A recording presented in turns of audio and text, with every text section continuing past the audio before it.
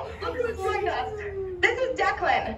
Declan is my sidekick and my dog. He's 1.5 years old, and he loves to be a part of the farm tour. He'll probably con one of us into playing fetch along the way, too. That's a cow.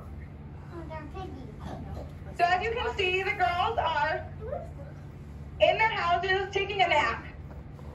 They were fed breakfast around 6:30 this morning, and they will get lunch again at around noon. They will get dinner at around 6 p.m. So you're probably wondering, well, I eat peanut butter and jelly. What do the calves eat? Glad you asked. So right now, we have water in these buckets. Just like you and I, our calves need to drink water to stay hydrated. But 3 times a day, they get milk. So the milk they're fed is actually milk that cows produce on the farm that we can't put into the tank. So we pasteurize it just like